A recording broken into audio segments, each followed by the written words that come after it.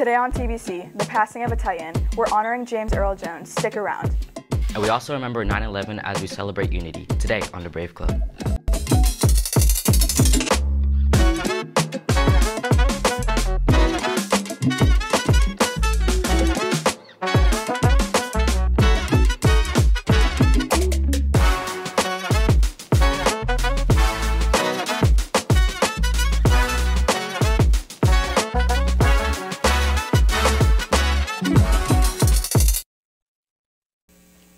What's up, Warriors? Welcome to the Brave Club. I'm Karina.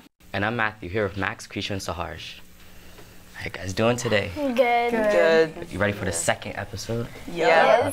It's gonna be a good one. Good one. Hope so. Great one. Before we get started, we do have a quick message from a steward. FCA is canceled tomorrow, September 12th, but it should resume next week. Again, FCA is canceled for tomorrow. We'll move on to our top stories in a moment, but first, let's take a look at the weather.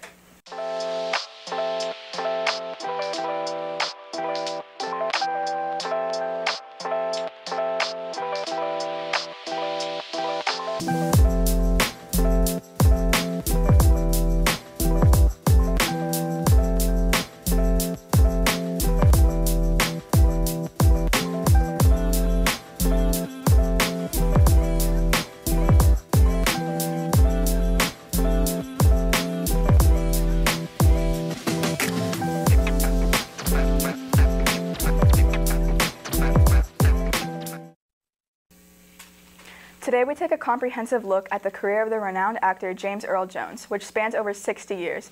Born in 1931, Jones overcame a childhood stutter to become one of the most recognizable voices in the entertainment industry. Known for his deep, resonant voice, Jones is celebrated for iconic roles such as Darth Vader in Star Wars and Mufasa in The Lion King. His extensive body of work includes theater, television, and film, establishing him as one of the most versatile actors of his generation. Jones earned numerous accolades, including a Tony Award, an honorary Oscar, and a Kennedy Center honors. He will truly be missed.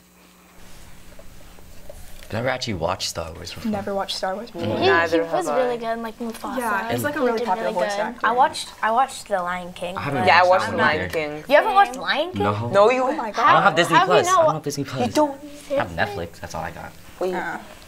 And now over to Matthew with our lifestyle story. On September 11, 2001, New York City was forever changed when terrorists hijacked planes and crashed them into the World Trade City Twin Towers. The attack claims nearly 3,000 lives, including first responders who heroically rushed to save others. The city and the nation mourned deeply, but from the ashes of tragedy emerged resilience. Each year, the 9/11 Memorial honors the victims, and New Yorkers reflect on the unity and strength that followed the attacks, ensuring the memory of that day remains alive in collective remembrance. That was tragic. It was so sad. It was sad. Yeah. I think my parents were in New Jersey when that happened. It's like right next to New York. Really? So I A think lot of people were like really close to dying. I'm still like so confused why they planned to do that. My mom was teaching in her classroom when it happened. Really? Yeah, my teachers tell me about the stories when they heard about it. So. Yeah. I've watched a few documentaries on it. I've watched like one. Yeah, it's cool to learn about. And now let's check out our today's 10-second trivia. In what year did the San Francisco 49ers win their first Super Bowl? 1975, 1981, 1984, or 1989? It was 1981 when the 49ers got their first NFL championship.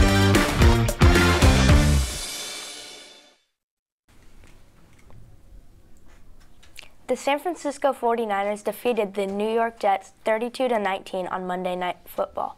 Despite missing star running back Christian McCaffrey, the 49ers dominated with Jordan Mason rushing for 110 yards and a touchdown. Brock Purdy threw for 182 yards, while Jake Moody made 4 field goals. The 49ers controlled the game, holding possession for nearly twice as long as the Jets. Aaron Rodgers, returning from an Achilles injury, threw for 167 yards and a touchdown. But it wasn't enough to overcome the 49ers' balanced attack. It would have been a good day to have Jake Moody start in fantasy. Wasn't that game yesterday? Was it? Yeah. It was yesterday, yeah. Oh, no, it was on Monday. I thought it was yesterday. No, Monday Night Football. I don't watch my dad football watched that it. much. I don't watch Yeah, I don't watch Parents are all not the even time. football fans. Go Niners. 49er Nation. Niner Nation, yep. whatever you say. All right, now over to Hunter with Today in History.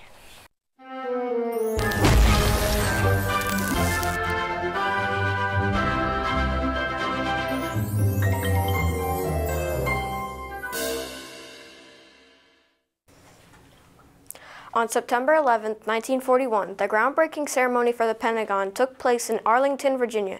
Designed as the headquarters of the U.S. Department of Defense, it became the largest office building in the world. Built during World War II, the Pentagon was created to consolidate the many U.S. military offices scattered across Washington, D.C.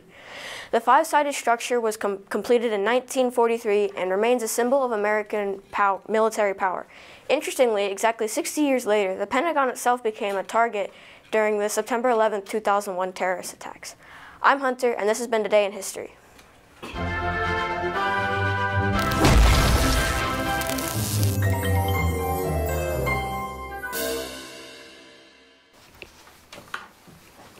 Apple has officially unveiled the iPhone 16 lineup, showcasing a range of new features and technological advancements. The new models boost improved A18 Bionic chips, enhanced battery life, and more powerful camera systems, including a 48-megapixel sensor for pro-level photography.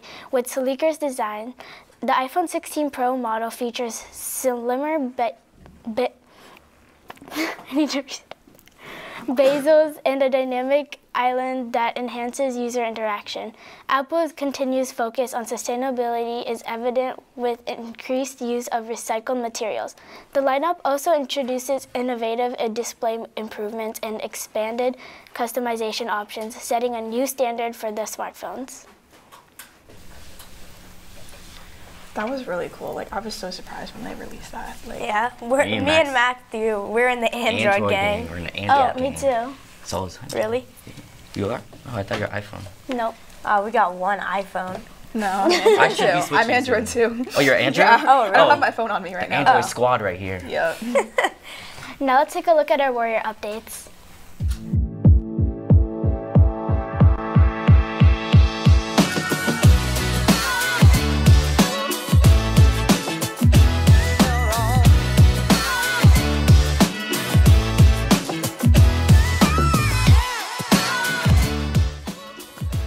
Sanford Middle is excited to welcome students and parents to our open house tomorrow, September 12th from 6 to 8 p.m. This is a great opportunity for you to get an overview of a student's daily experience at school, and you can meet their teachers. Make sure to learn about the programs we offer on tomorrow. Spirit Night will be held at Topgolf Lake Mary from 4 to 6 p.m. on October 27th. Tickets are $20 per person.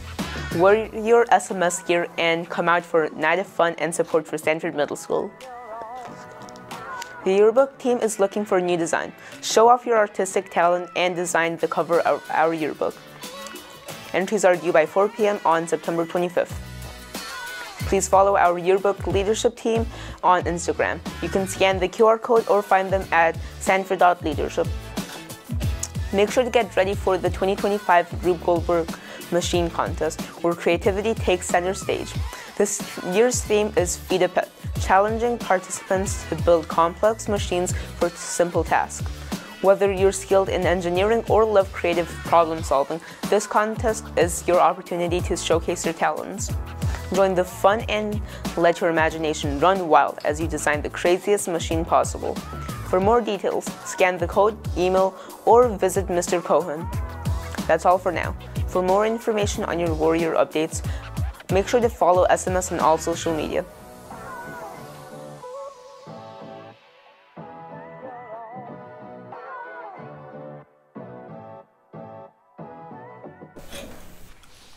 Students, just a reminder to check in for the goals you set for yourself. Don't be afraid to ask for help or tutoring, and be aware that we also have mental health counseling on campus to help when needed. And remember the tardy and cell phone policy. No phones or earbuds during transition. Get to class on time and avoid those tardy sweeps. Make sure to like and subscribe to our channel and stay connected with Sanford Middle on Instagram and Facebook to stay up to date with all the SMS news and events. Warriors, remember you are brave, believe in your potential, respect your school and community, always do what is right, visualize your success, and engage and excel in learning. That's all we have for today. Thank you so much for watching. Have a great day, and we'll catch you here right next time on the Brave Club.